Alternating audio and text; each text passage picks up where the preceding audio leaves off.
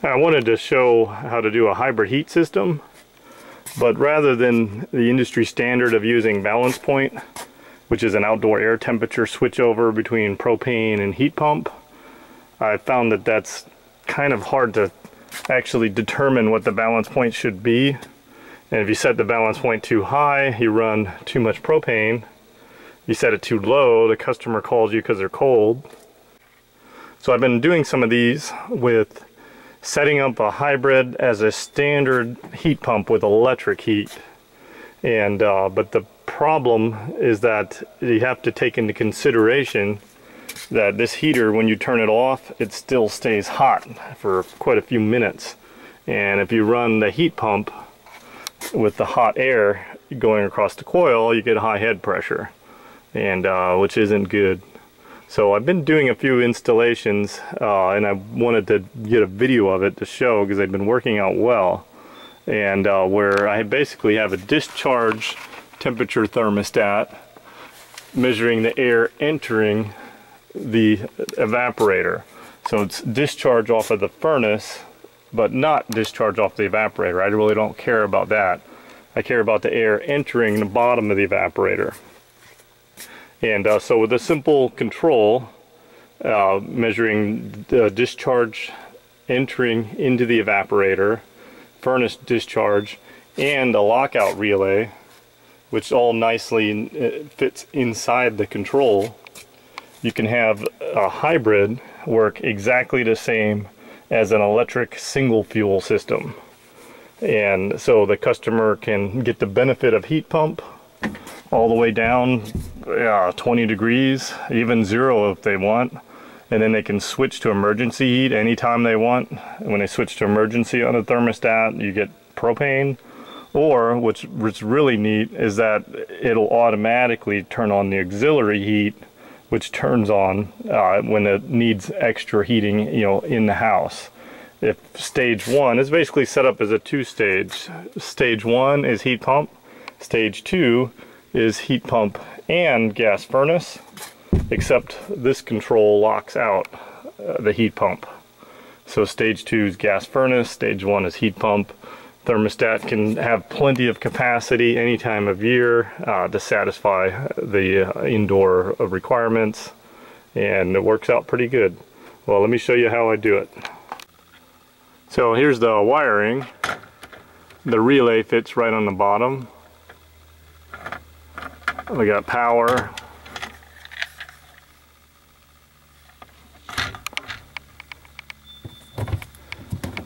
I'm doing it on a 5-strand wire. All our control wire right there. And then the sensor is sensing the inlet side of the evaporator. Just drilled a hole and put it right on the inlet side. Wanted to show the thermostat setup here. Fahrenheit, 90 degrees, 15-degree differential. It's on cooling. That's it.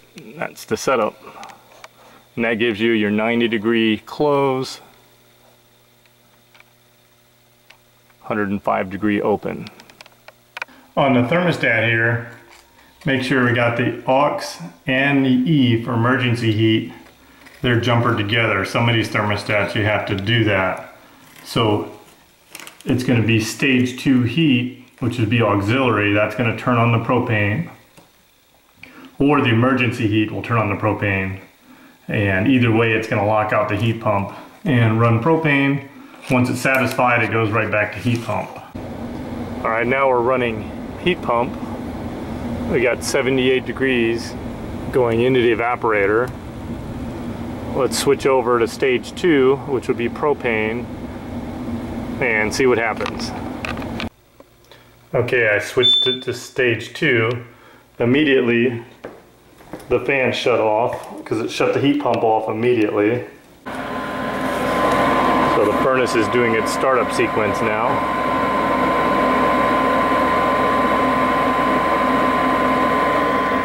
And right now the heat pump is just locked out on the relay. The thermostat is not hot yet. Okay, the burner just started.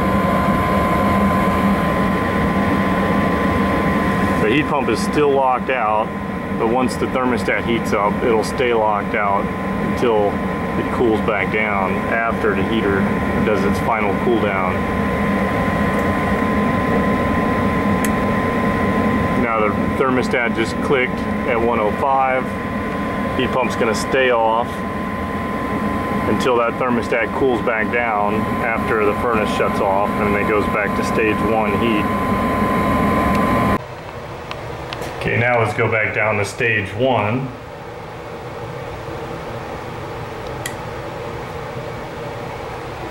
So the white's not energized, but the furnace is still doing its cool down.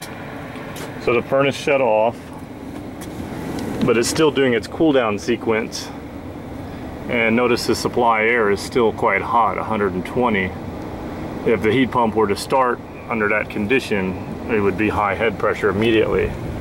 But the heat pump is still off. So the relay is back to closed, but now the thermostat is keeping the heat pump offline. And once we get back down to 90 degrees, the heat pump will be allowed to turn back on for stage 1 heat.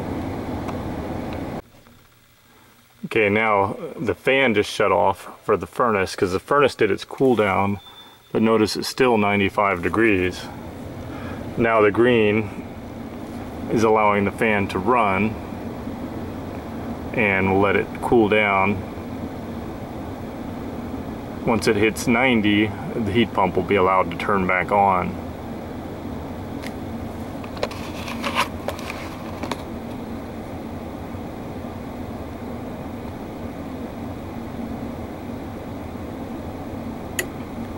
There's the heat pump.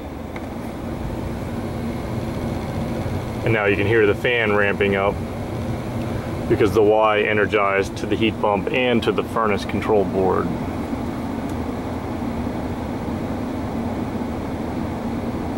And notice there's still cooling on our inlet air.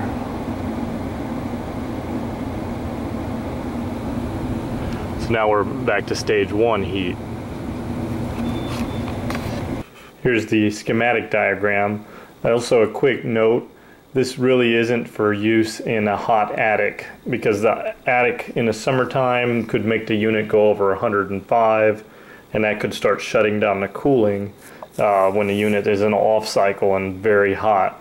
So this is more for having the units mounted not in the attic and not where the unit is going to reach 105 in the summertime. Well, I hope you liked the video on how to do a hybrid setup without having to mess with balance point and outdoor temperatures. I hope you liked the video. Thanks for watching.